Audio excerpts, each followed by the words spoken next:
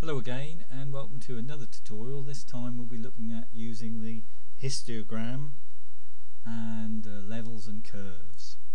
So what I've done here, I've got here already an image that has been stacked in Deep Sky Stacker, and this is of the Horsehead Nebula and the Flame Nebula in the constellation of Orion. So what you're looking at here is after you've stacked your pictures and you load it into Photoshop, this is what you get. Not much to look at, so what we've got to do is to use levels and curves to bring out all of the detail. So first of all, what we'll do is we'll just duplicate this background layer, drag it down to the little icon next to the bin and duplicate it, so we're working on this duplicated layer. Next we go up here to image, adjustment and levels, and here we see our levels box come up. I'm just going to move that over here, and also over here you want to bring up your histogram. And what you're going to be doing is you're going to be using my phone going off there. What you'll be doing is using the histogram and your levels box to see what you're doing with this image.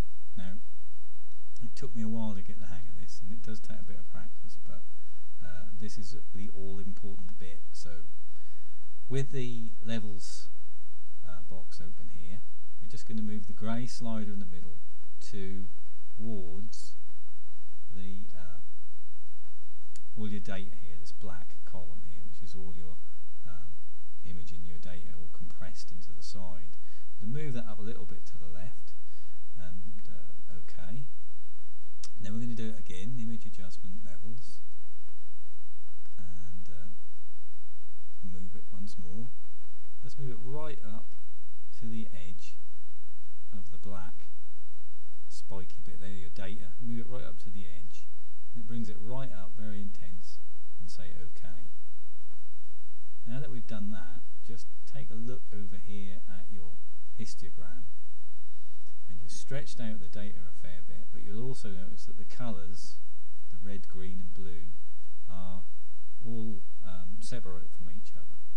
So what we'd like to do now is bring them all, line them all up. So we're going to go back again to image, adjustment and levels, and in the channel box you've got your red, green, blue, which is what we're looking at the moment. We're just going to go to the red, and again with the grey slider in the middle, move it away, and you'll notice that as you do that, the red will move back, so it sits, the red channel now is sitting near where the blue and the green are, and it's lining up with that. That's good. So now we're going to go to the blue one, so select the blue one, and again with your little grey slider, move it in towards it rather than away, and that will bring it back in line with your other colours. So the idea is you're sandwiching all those colours into one. So we'll say OK, and we've got our colours a little bit better aligned there. So I'm just going to close the histogram box just so we can see a little bit better what we're doing. Now you notice there's a bit of rubbishy bits there which we don't want, so we're just going to crop those off with the crop tool up here. So press the crop tool, start about there, bring that in, crop off the bit that you don't want, that'll do, and then go to image, crop, and get rid of that. Now if we bring back the histogram, you'll notice it's a lot cleaner. Those spiky bits have gone because that was the area where we'd stacked it, and we don't want that. Okay, so now we're going to just go back to the levels again, so image, adjustments, levels, and we're going to bring the black slider in to the edge there, and the grey slider up there. So we're bringing it back to our data, so it's on either side of it. You don't want to go inside, you want to just on the outside. If you go inside you'll start clipping it, which you don't want to do. So we'll say OK, and it's looking good now. We're starting to stretch the histogram and the colours are lined up a little bit better, and we can also see in the image here now that things are starting to appear. actually start to see the horse head and the flame nebula a little bit better, and a little bit of nebulosity along there. But we've still got a way to go. So now we turn our attention, now we've done that, go back to levels, have a look. Yeah, that's okay. We'll just bring that in a little bit more to about there, and bring that in a little bit more.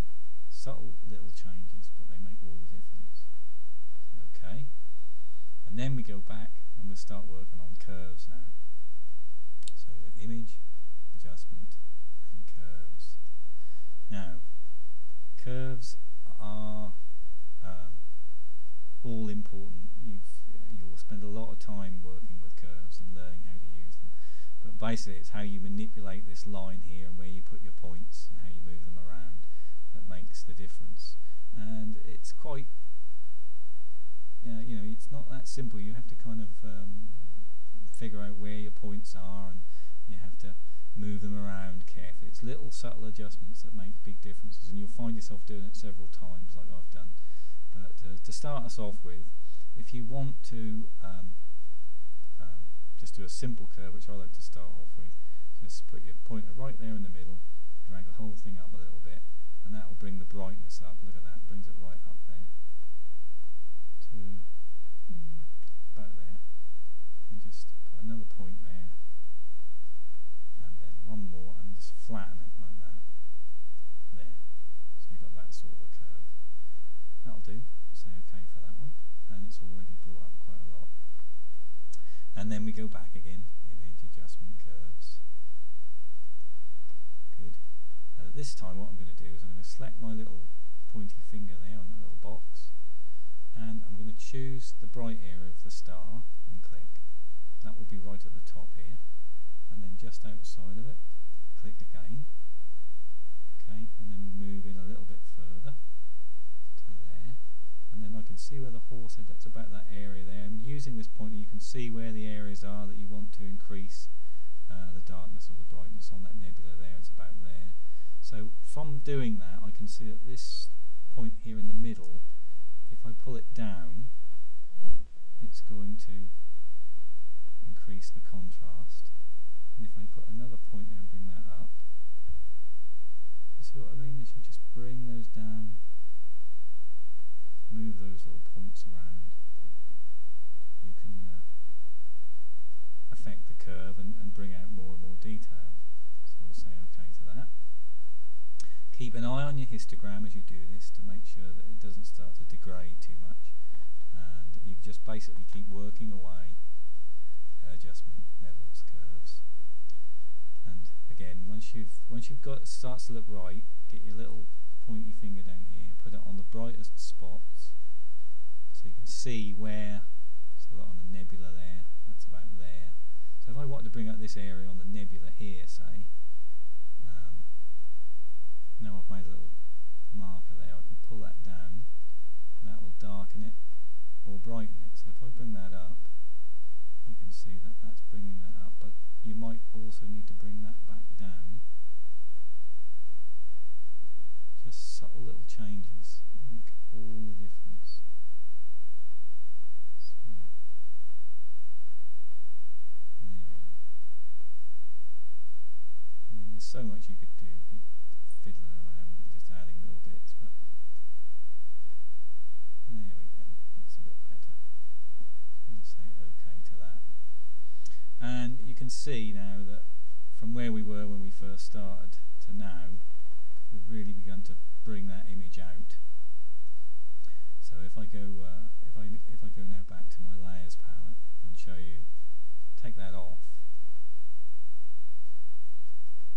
that's what we started with, and just by using levels and curves and the histogram, watching that carefully and tweaking those a little bit, we bring out all of that detail. And that's why levels and curves and the histogram are so important. So spend a bit of time learning and finding out as much as you can about that. There's a few more tutorials on my blog, astrocasto.blogspot.com, if you want to have a look at that.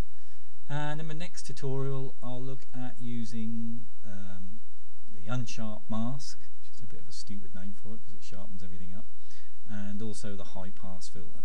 But for now, hope you've enjoyed that little tutorial, and look forward to seeing you in the next one. Thank you very much.